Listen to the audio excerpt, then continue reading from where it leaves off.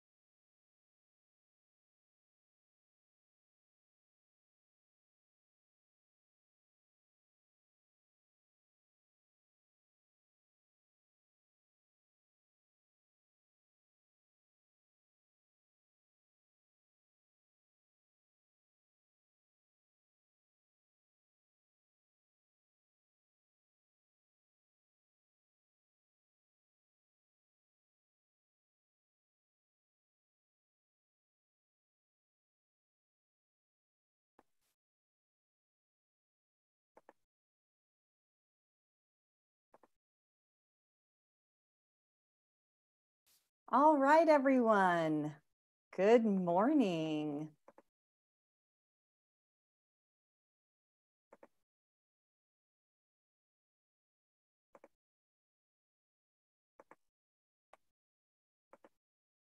All right, everyone. So we're going to get started. Welcome to Dino Fest at Home. This is a week-long festival celebrating everything dinosaurs, brought to you by the Natural History Museum of Los Angeles County. So we're so happy you're here. My name is Ilana Gustafson. I am Manager of Performing Arts at NHM. And I'm here to introduce your host and to help you all get settled and ready to enjoy our Dino Puppet meet and greet. So we'll be together for about 30 minutes and you'll get to meet some amazing performers and puppets. So before we jump into the presentation, we're going to do a little housekeeping first. So today's program, I'm happy to say, will be interpreted in Spanish. So if you're interested in this feature, you can find the full instructions on NHM's Dino Fest webpage, but I'm also going to help talk you through how to get that started. So if you are on Zoom, you will see a button for interpretation on the bottom right of the screen. So you can click that button and choose either English or Spanish. And if you prefer for the original audio to be muted, you can choose that interpretation button again and select the mute original audio. And we will also be adding instructions in Spanish into the chat box, so you can check that out. So speaking of the chat, I want to let you know that we are so happy you are here, but we can't see any of you. You can only see us right now. So to answer your questions, we're going to use the chat function. So at the end of our presentation, we will have a Q&A. We may not get to all of your questions, but we will do our best. So during the presentation, you can click on the chat box to type a question, or you can ask your adult to help type in a question for you. And we'll answer that at the end of the presentation. Hopefully, we'll get to it. So your chat box might look a little different depending on what device you're using now. So if you're on a tablet, like an iPad, the chat button will be in the upper right-hand corner. And if you're on a computer or laptop, like a Chromebook, your chat button will be on the bottom in the middle. The chat button will also be on the bottom middle if you're on your phone. So you can type your question directly into the chat for our team to see it. And your question will only be seen by museum staff who are running this Zoom right now. And if you are watching on YouTube, the chat function is disabled. It's a new YouTube rule for kids programming. All right, and just to let you know, behind the scenes, we have a lot of people helping out with our program. We have Mark Witten, who's operating our slideshow. We have Betsy, John, and Christina, who are helping answer your questions in the chat. And at the end of the presentation, I want to let you know that I will share some news with you about how you can join our paleontologists live today in our fossil lab. So stay tuned at the very end. I will tell you more about that. All right. So now I would like to introduce our presenter today, Mr. Jonathan Williams. He is a performing artist from our performing arts team, and he will be introducing you to our other special guests. So I'll see you in the Q&A. Take it away, John. Thanks, Alana. Hello, everyone. Welcome to Dino Fest at home. We're online this year, so unfortunately we can't do it in person, but that means you can be anywhere, and I'm kind of grateful for that because I hear that there are some students watching from Seneca Valley Middle School outside of Pittsburgh, Pennsylvania that my mom is teaching. So, hi, Mom. How you doing? Mrs. B representing. Let me get straight into it here then. Let's introduce our Dino Puppet pal right here coming to you. This is Sauropodomorph A. Yeah, that's not a very descriptive name. That's very strange, kind of vague. So this species of dinosaur was actually very recently discovered. So recently, in fact, that the scientists have not come up with a proper name for the species yet. So we can't have a name for the species, but maybe we can think of a name just for this individual here. So I'm going to give you some time if you want to suggest a name in the chat. Go ahead and type that in. There's also a nickname that some of the paleontologists came up with as well. I'll give you some time to think of that. And Alana, feel free to pop in if you see something good like that. But this is a baby dinosaur. The fossils of this one were only juveniles. They were only 4 or 5 years old that they found these fossils of, and this one was probably even younger representation. This is maybe a 1.5-year-old dinosaur. So it's not super big. So if we have, I see a lot of names coming through there. If there's anything that catches our eye. I'll offer a few because Yeah, we've got okay. so many good ones and you can choose. So Sure. we've got Kiki, Rocket, Pal, Aqua, or Bumpy. Those are some that stood out to me. I like Kiki. I'm going with Kiki. So I'm hosting. I get to choose ultimately. So let's all say hello to Kiki. Now, so I mentioned that Kiki here, their fossils were recently discovered, and I wanted to ask you a question. We're going to take another poll with this question. The fossils were so recently discovered. I wanted to ask you where you think these fossils were discovered. On which continent of the Earth do you think they were discovered? So we're going to put up that poll that'll let you choose. And don't worry, there's no consequences for this poll. It's fine to be to be wrong. I just want to get a sense of what you think.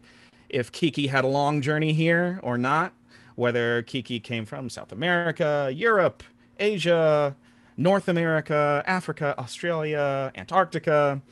It could be any of these things. Because actually paleontologists, they go on fossil excavations all over the world from on every continent that is available to excavate from.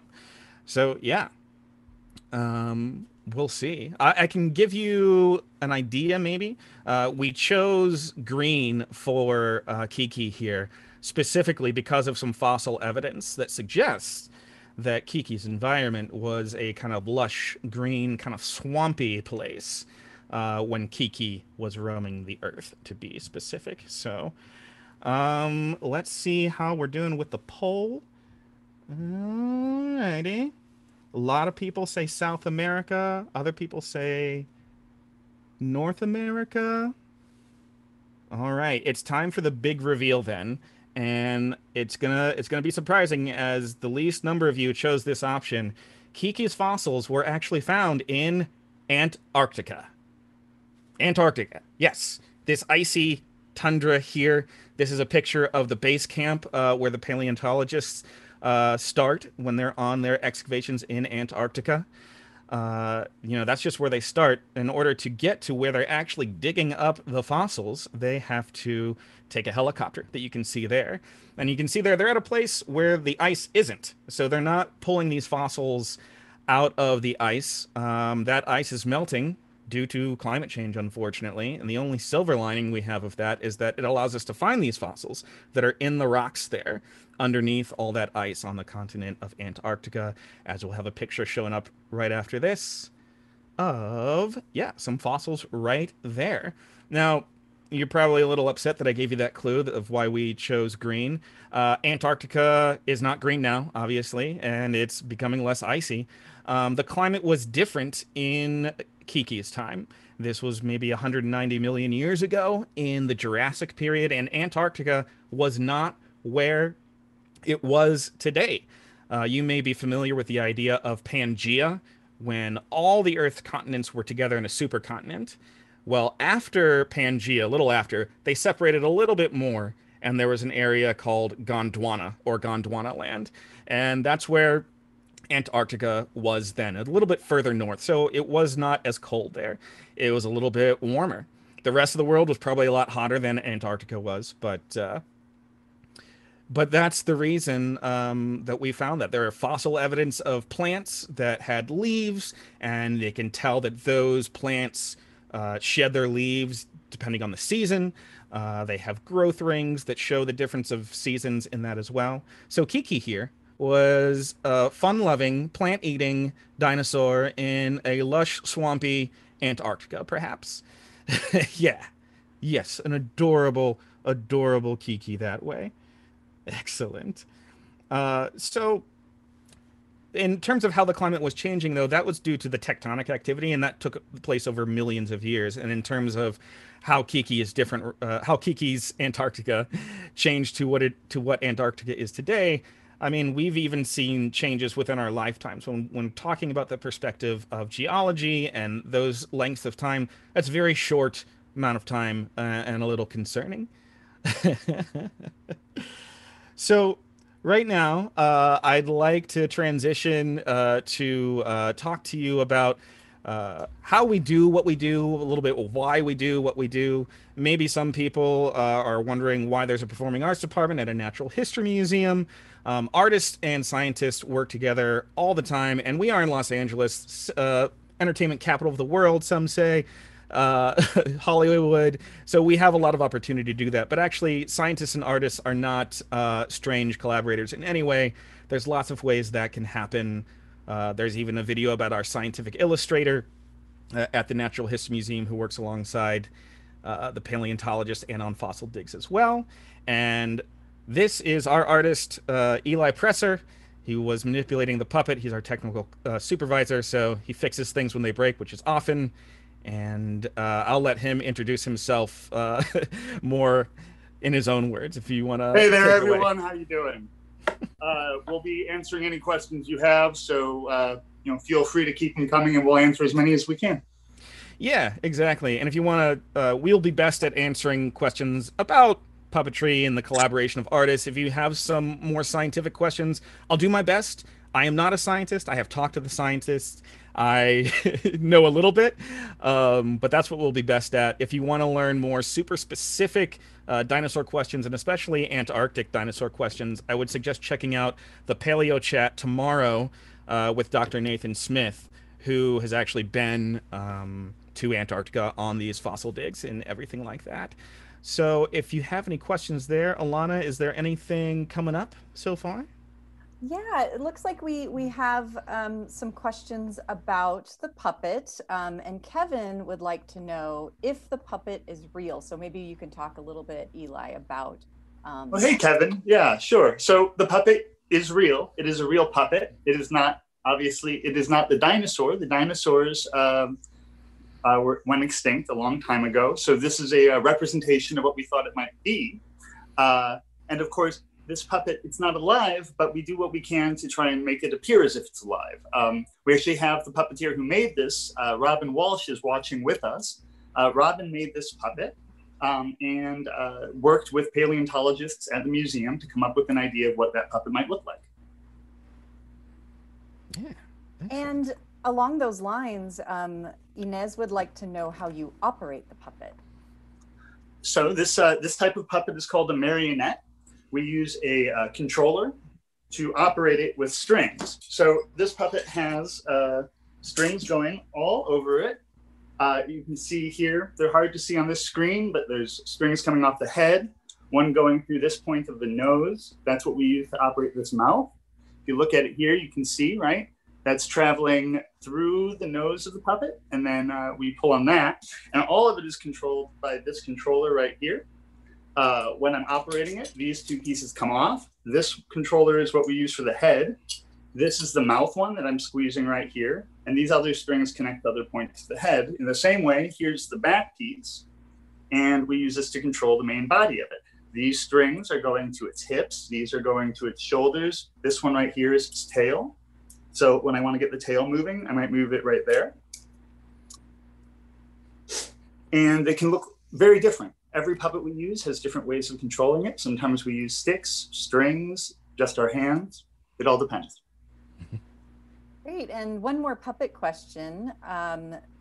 Randy would like to know, and I know you mentioned that Robin is watching, but wanted to know if you made the puppet. So maybe you could talk a little bit about how the puppet was made and who made it. So I did not make this puppet. I operate it. Robin Walsh, another puppeteer here in LA, made it for us, as I mentioned earlier. And that process would have been, I know we had some slides on this. We can look here. Here's a illustration she did, right? Robin would have started off by talking to paleontologists at the museum, getting a sense of what they thought a good representation of this animal would be. And then she started doing some sketches. This is when we oftentimes when you're making something like this, you might draw in your sketchbook somewhere else, but then you want to blow it up to the size that it will actually be, so you get a look at it. So you can kind of see how there's almost a collage of these images. She would have probably used that paper just to get it larger. If you're wondering why it looks like that. Then she went from that point, she made this a foam cutout representation of it. So this is still operating in a similar way. She would have used this to figure out how big the control needed to be, make sure that the strings were going where she wanted them to be. So this one would have been just made out of, it looks like foam core in this case, off of that drawing. And then finally, after that, she would have begun sculpting the puppet. And we can see that process here. Very cool. Thank you, Eli, for sharing that. Some inside tips on how we made our puppet. So we have a question here about your job, wanting to know, Angelica wants to know, is your job cool? So maybe you could talk a bit about what you do and what our team at the museum does. Sure. You want to start that off, John? Or should I Sure, go? yeah. I mean, mostly we just feed off of the excitement everyone already has for dinosaurs, right? And we try to engage people and hopefully teach them a little something about what we're doing so that they can get more involved and ask more questions, do their own research and things like that. We want to help bring them to life a little bit. From the fossils that are there and from the science that is there. So we have representations of what dinosaurs might have been like. And to be sure, it's just, yeah, this is one of our giant dino puppets that we would be doing pre-COVID times and hopefully again soon one day. That's a Triceratops puppet, a juvenile one, and that's one that we fully crawl inside. So we've got lots of different types of puppets to do that. These are some squirrel puppets. Robin also made those. So we have some friendlier ways to engage with wildlife like that. And again, it's to start conversations, and it's because it's fun. We also do lots of, what am I trying to say? Workshops and things with students like yourselves out there. And Eli can speak more on those types of things because he has, constructed those workshops and led those workshops most from everyone, but a lot of people contribute to make them possible as well. And so it's just to help get a tactile sense of something we can't physically see because these creatures are extinct. And we do it because it's fun, and we do it because it's cool, and we do it because it's fun to learn that way. And artists work alongside scientists all the time. Any representation you've seen of a dinosaur that isn't the fossils, that means an artist helped create that in collaboration with those paleontologists, and whether it's for education and using all the information we have to get a representation of what it might have been like, or whether it's a movie like Jurassic Park or Jurassic World, where it's mostly for fun and exciting and a thrill and things like that. And so what we do is kind of a combination of that. I think that's enough for me. If Eli, if you want to jump in on anything, or we can move to another question, depending on. Why don't we let's move ahead to another question? Yeah. All right, give me a moment and Sure. let's see. Let's move on to, we have a couple questions about where the dino was found. Can you, John, reiterate, first of all, the scientific name of this dinosaur puppet? Or the puppet, I mean the dinosaur that it's modeled after. Sure. And then also the question from Sable is this the first time we're digging for dinos in Antarctica, and have other fossils been found there? Ah, that's great. So Kiki, our puppet here, is a representation of the species that is only known right now as Sauropodomorph A. There's a Sauropodomorph B. Sauropodomorph is an umbrella term that encompasses a lot of different dinosaurs. There are smaller umbrellas under that, like sauropods. Those are ones like Brachiosaurus, Brontosaurus, Apatosaurus, those big long neck ones. Those came along later. They weren't around in Kiki's time for Sauropodomorph A. And yes, so these fossils were discovered in Antarctica, and there have been ongoing excavations in Antarctica for decades. And there's international groups, paleontologists from all over the world collaborate there and work together. They have plant fossils, dinosaur fossils, other sort of flying reptiles. A flying reptile would be like, you know, like a pterosaur, like a pterodactyl, things like that. There have been marine reptiles. There have been other fossils of precursors to mammals that were very small at the time. So lots of things like that. So Antarctica, all the way down there at the South Pole. And again, they're digging them out of the rock and not the ice and frozen tundra part. I know the paleontologist Nate Smith was very adamant that we talk about that fact that they're not frozen in ice. They are excavating from the rock. And I think that's about as much as I have of information on that. So I hope that was helpful. Thank you, Sable. Great. That was wonderful, John. Another question related to Antarctica. They want to know how it's gone from being green and lush to snowy and icy. I know you talked Sure. about that in your presentation, but maybe go into that a bit more. Yeah, so over the course of millions of years with the shift of plate tectonics, Antarctica slowly moved to where it is today at the South Pole. And I mentioned before Pangea. You may be familiar with that, you may be not, but that's the idea that all the continents used to be one supercontinent. And again, over the course of a very, very long time, millions of years, they slowly separated. And because they were in different places on the Earth, the climate was very different then. And part of the reason they know this are from the different fossils that they found. So there are plant fossils that show the green lush aspect of Antarctica. They found those fossils in Antarctica, on the tip of South America, on the tip of Africa and South Africa, the tip of India and Australia. And so those fossils were in all of those places that are very far apart now.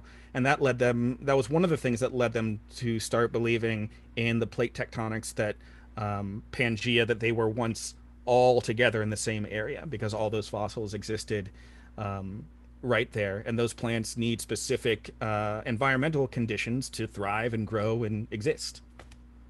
So yeah, there you go.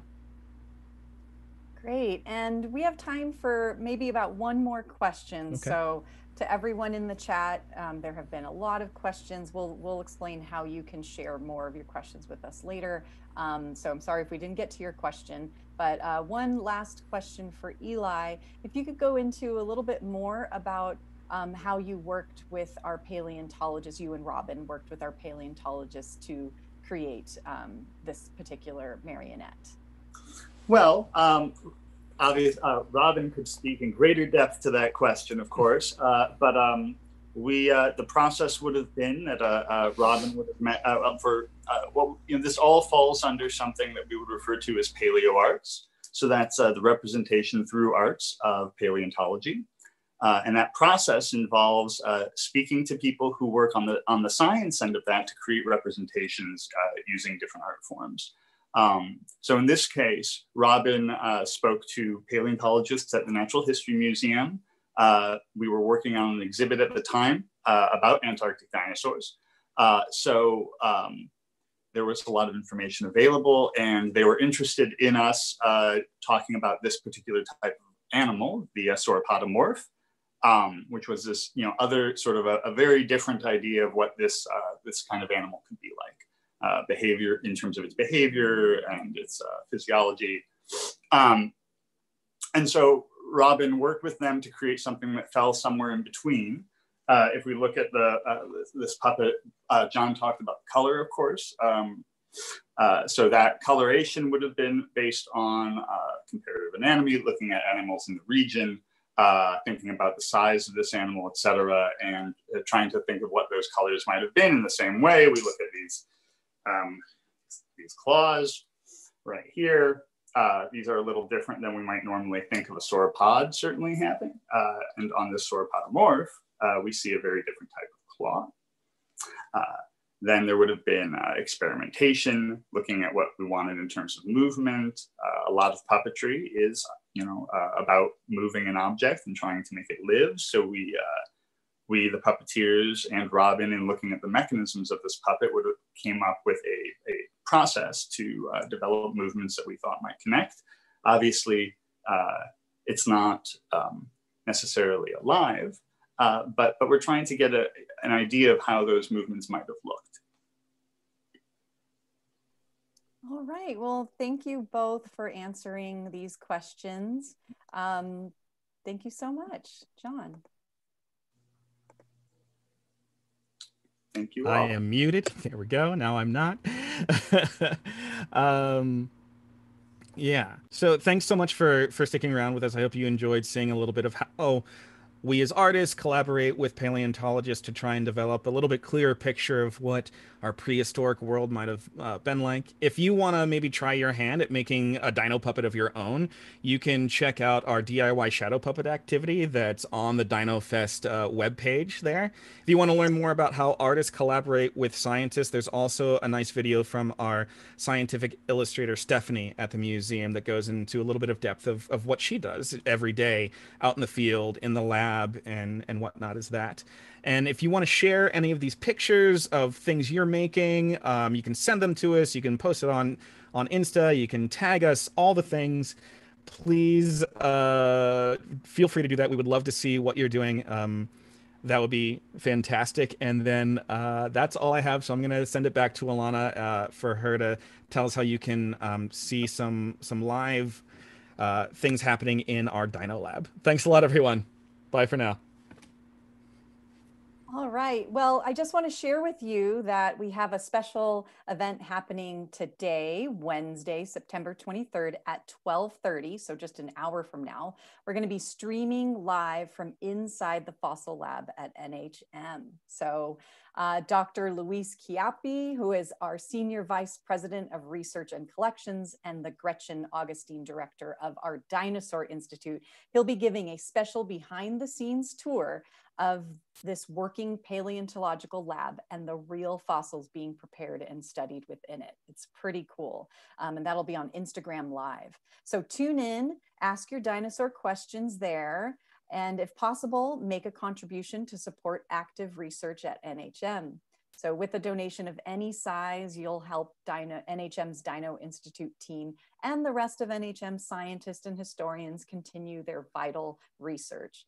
So for help viewing, visit Instagram's Help Center.